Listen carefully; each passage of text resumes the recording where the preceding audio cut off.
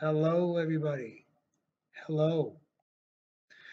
Hello, everybody. Today's I can statement is I can identify functions. That's your I can statement. So we're going to talk about fill in the blanks. Is functions can also be represented by an equation or sometimes a rule. The equation will generate an ordered pair, which we know that as a point. And we talked about taking an input that results in a certain output. And usually the graph of the equation is a set of all its ordered pairs. So you plot all those points, and this often forms a line or a curve. All right, so this forms like a line or a curve. So really, an example of a function is a machine. See how this x is the input, and it goes through some sort of thing, and then it pops out for the y. That's an output. So think of a function like a machine. So the x value, we use another word. We call this the independent variable. And then the y value is called the dependent variable. All right, so input independent, output dependent variable, if that makes sense. So you can do this by simply just plugging into tables from the rules. So if you look at this, here is the equation y equals x plus 4. Okay, here's x plus 4. What I'm going to do is I'm going to plug in all of these inputs into this machine and plot my outputs. So I'm going to cheat. I'm going to grab a calculator. Right, I'm going to get my calculator, and I'm going to go ahead and I'm going to type in -5 plus 4, and that's -1. And I'm going to do -4 plus 4, and that's 0. And then I'm going to do -2 plus 4, and that's 2. And then I'm going to do 0 plus 4, and that's 4. And then what I'm going to do is I'm going to plot this. So -5, 1, 2, 3, 4, 5, down 1. Put a dot. No problem. -4, 1, 2, 3, 4, stay put. Back 2, 1, 2, up 2. Put another dot. Stay put at 0, go up 4. 1, 2, 3, 4. And then I can draw a line. That's how that one works. Why don't you pause the video and try number 2. So for number 2, you should have gotten -5, -2, 1, and 4 in your range. And then you can plot these. So -4, 1, 2, 3, 4, down to -5, 1, 2, 3, 4, 5. And then 0, -2, 4, 1, 1, 2, 3, 4, up 1, and then 8, 4. You don't have 8, 4, but you can connect these points, and there you go.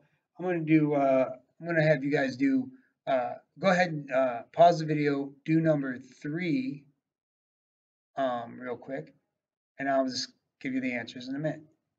So this one should be just -6, -3, 0, 3, and 0, 0, 1, 1, 2, 3, and then -2, 1, 2, down to 6, something like that. But I'm going to go ahead and do this one. So this one, I'm going to grab my calculator. I'm going to plug in these values. So if I grab my calculator, I'm going to do -3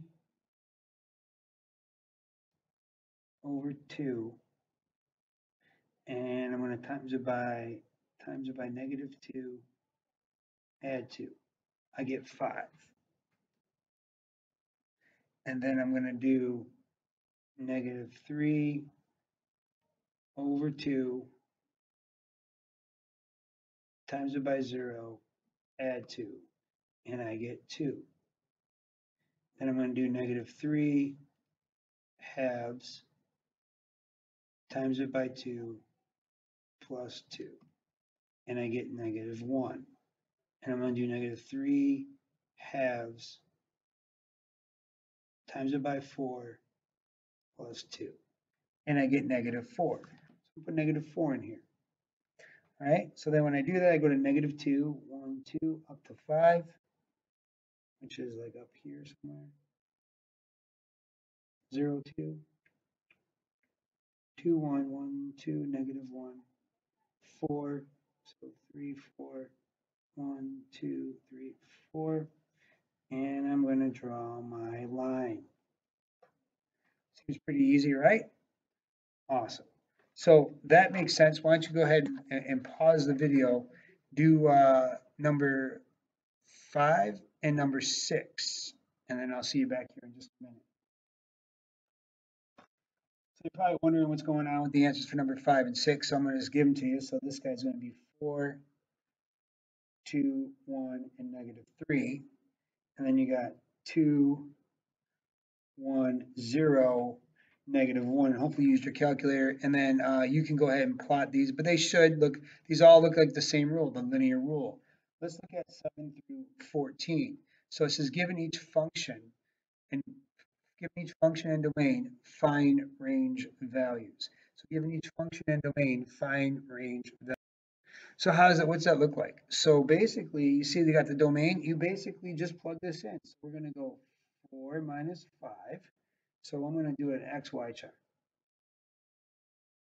So when I plug in 4, I take away 5. So when I plug in 4, I take away 5, I get negative 1. Then I'm going to do 6 minus 5. When I do 6 minus 5, I get 1. So I'm going to do a 6 and a 1. And then I'm going to do 8 minus 5, which gives me 3. So if I plug in 8, I get an output of 3.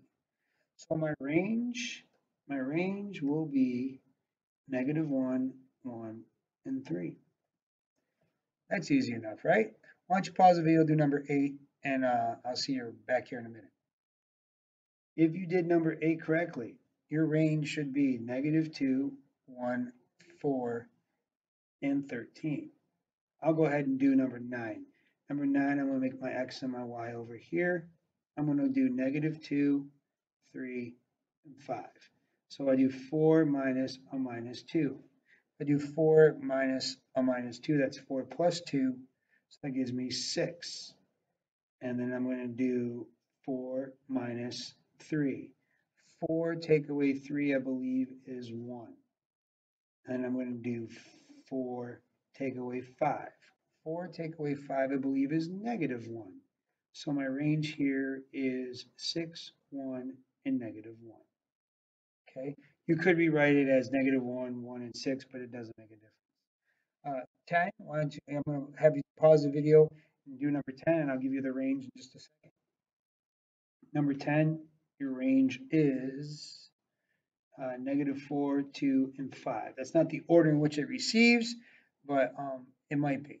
All right, let's take a look at number 11. Number 11, you kind of do the same exact thing. Here's my x, here's my y. So what I'm going to do is I'm going to use my calculator because it's got fractions. So I'm going to do 7 minus 1 over 2 times negative 4. It gives me 9. So if I plug in negative 4, I get an output of 9, right? Then I'm going to do 7 minus 1 half times it by 0, and I get 7. So when I plug in 0, I get 7 as an output. All right, and then I'm going to plug in 6, right? So I'm going to do 7 minus 1 half, and I'm going to times it by 6, and I get 4.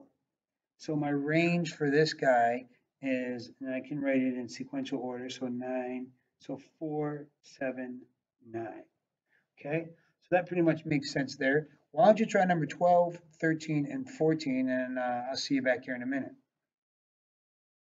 12, if you did that one right, you got 7, 13, and 17. 13, if you did that one right, you got negative 13, 11, and 19.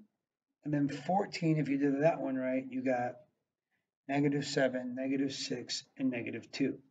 Okay, so that's pretty much how it works. I can't wait to see you guys in class tomorrow, and the force be with you.